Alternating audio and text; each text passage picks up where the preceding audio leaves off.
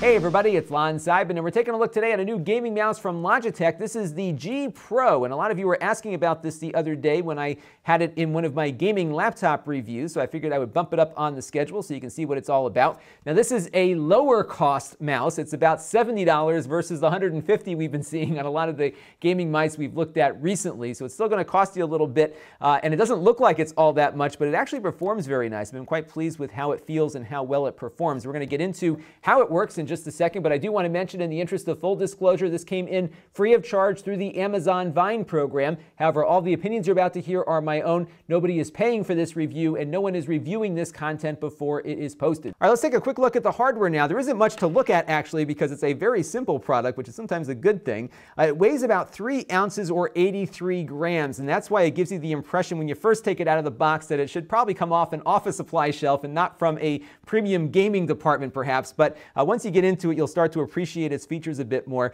The first thing that sets it apart is that it has a nice cloth braided cable here so it doesn't tangle up on you. You get about 10 feet or so of length to it, so it should definitely get around the back of your gaming tower or something, depending on where you're running it to. The report rate on this is 1 millisecond over that USB port. The optical sensor here on the bottom runs from 200 to 12,000 DPI. You can set one of these buttons in the software to stage through different DPI settings, so you can make the mouse less or more sensitive on the fly just by pushing a button without having to jump back into the control panel. On the back, you have some lighting. The logo here along with the swoosh are configured together, so if you turn the logo off, you'll lose the swoosh. You can't configure them independently. I have it right now just cycling through some different colors, but you can set a static color if you wish. And the buttons, of course, can all be configured, including the regular mouse buttons, so you could turn your left mouse click into some kind of crazy macro if you want to do that, but you do have a few extra buttons on here to configure macros if you want to keep the mouse function the same. So the scroll wheel here will click. You can set up this button as well as these two to do something different as well. So that is the basic hardware. Let's get into the software configuration now so you can see how you can make it work with your games. All right, so let's step through some of the more important parts of the control panel here. The first thing that's really nice is that the mouse has onboard memory. So if you configure some macros and some other stuff while you're at one computer, you can unplug it from that computer, plug it into another one without the software installed, and the mouse will retain all of its settings. So you have some flexibility with that on there, which is always very nice to see. I'm going to switch over to this screen because this is where you're going to spend a bulk of your time, I think.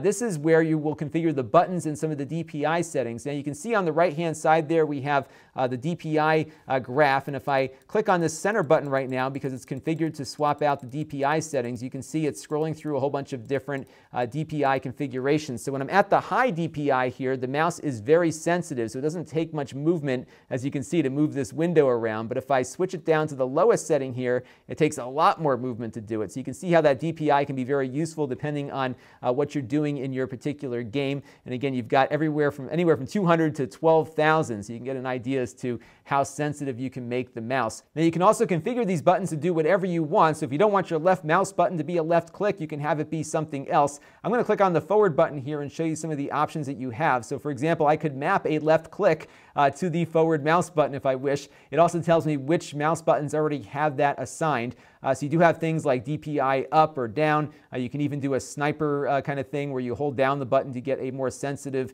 mouse movement and then release it to go back to where it's currently set to. You have some media controls in here too, but you can also set individual keystrokes. You can even do something like a macro here. So I could start recording, and maybe what I'll do is just type out my name here, and I think I got a typo in there, but it doesn't matter. So I'm going to bring over Notepad right now, and when I push on that button there, the forward button, what you'll see here is it'll type out my name as I'm doing that. So you can imagine in a game you could have it maybe switch out a weapon and then fire it or do something like that. You can really set up a string of commands to happen when you push one of those buttons. And down here are the lighting effects, and we've got it right now set to color cycle. And if I switch back to my other view here, you can see I can change the rate of cycling if I want. I can make it crazy fast, or I can slow it down, of course. There's a breathing option also where it kind of fades the colors in and out. Or what you can do is just turn off this feature completely and set a static color. So let me just turn it off here and show you how that works. I'll turn that off. I can maybe select a preset color here off the wheel and get that, or I can adjust it more finely if I wish as well. So you do have a lot of different options for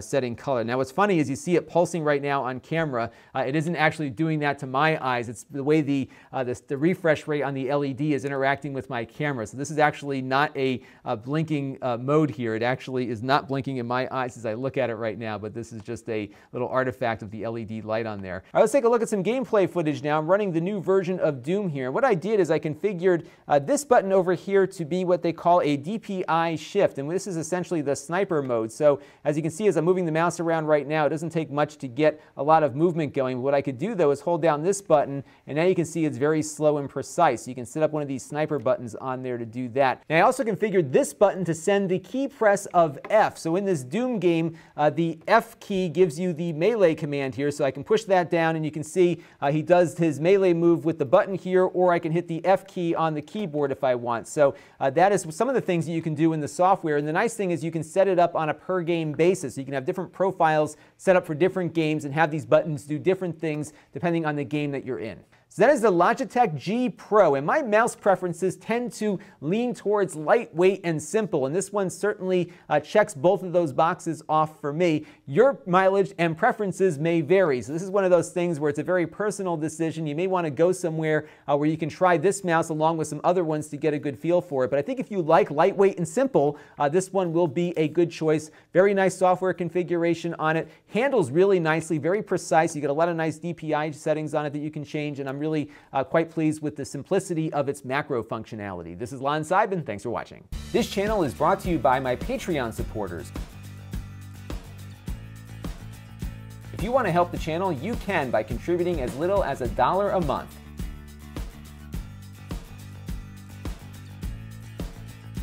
Head over to Lon.TV/Patreon to learn more. And don't forget to subscribe. Visit Lon.TV/S.